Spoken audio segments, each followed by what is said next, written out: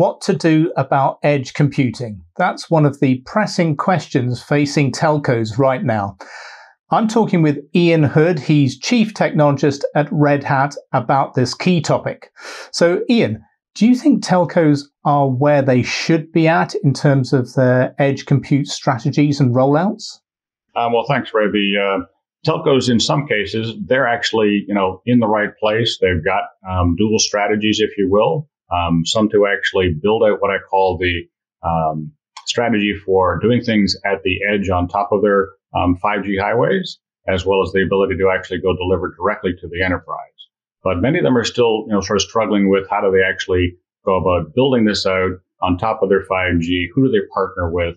All of these things kind of make it challenging for some of the other operators. So in some cases, they're well ahead on their way, and others are still trying to really drive their 5G rollouts and haven't really solved their edge computing strategies as well. Okay. And are there broader challenges for the technology and networking industry at a much bigger level? Are we ready for an ecosystem effort here that can help the telcos with their edge strategies? This is really one of the key things that's important is the fact that there are many more partners coming to play as we build out these types of applications on top of this 5G highway. Different applications for the oil and gas industry, for the healthcare industry, different regulations that have to be dealt with. So a much larger set of partners are in play, and therefore those applications need to be able to be run in a secure fashion on top of a consistent platform in a distributed architecture across 5G. So these are the things that are important to kind of look at. We need to have standards bodies that actually make these APIs possible to do so, as well as the ability to change the processes by which we actually deliver these capabilities in a SaaS model, and change the business model so that that can be done. So you mentioned there that sort of broader platform.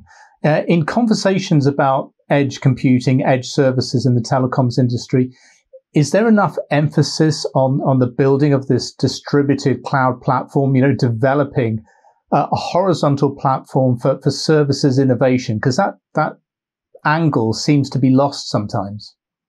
So that's a great question, Ray. So that's a strategy that we are driving our customers is to a horizontal platform, both in their data center and distributed to the edges, because that gives them the option for innovation at all layers across the entire ecosystem. And rather than being locked into proprietary technologies at any part of the stack, be it down the hardware layers, be it up on the application layers, even the APIs that they use to interconnect for on-premise to the hyperscalers. This is really something that is quite important, but the industry hasn't completely opened up all of those capabilities, and therefore it's making it difficult for the telcos to choose their partners so they can have an open approach with APIs they need to manage these capabilities, operationalize the applications, and deliver the services that the enterprises actually need at the right cost point. So this is really a ongoing challenge to open up that distributed architecture and give that freedom and flexibility of choice to secure and control the applications and secure their delivery wherever they might be on premise or in the public cloud as well. Okay. And then for the telcos, for the network operators that are still maybe at the early stages of their rollouts and still determining their strategies, should they wait, do you think, and maybe see what the use cases are, what customers want, or should they be going ahead now with their rollouts and their strategies and putting something in place that everybody, including customers, can build on? So in a lot of cases, a lot of them are very much focused, as I said, on building the 5G highway and haven't been spending as much time on building out the edge computing for the other applications. And there's really no time to waste in terms of getting ready for this because the end customer, the enterprise, they're not going to wait for somebody, to get their, business case straight. The only way to actually be successful at this point is to be successful by doing it with customers, actually showing them you can deliver what they ask for in a simple, easy fashion, easy to consume technology. So they should be actually finding their partners for their specific use case and not trying to do them all at once.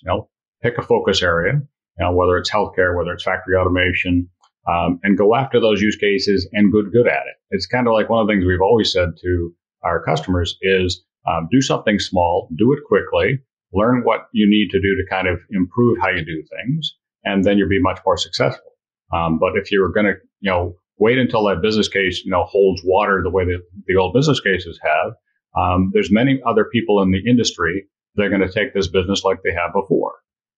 Right now, even best case, a lot of the industry analysts are saying that the amount of this, very large revenue for edge services is going to go to somebody else besides the telco.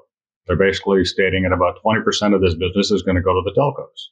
That means 80% is going to somebody else, that being systems integrators and direct vendors, and the hyperscalers as well.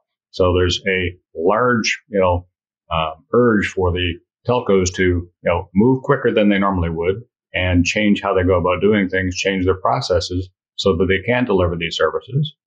And that's why some of them are actually saying, you know what, I need to get there quickly. So I need to partner with Amazon or Microsoft or Google and get some of these things done now and deliver that capability so they don't become just a connectivity after the fact for the application. Okay, excellent insights there and great advice, Ian. Thanks very much for talking to us today about this. Well, thanks, Ray, for having me, and great to be on these great sessions with your team this week.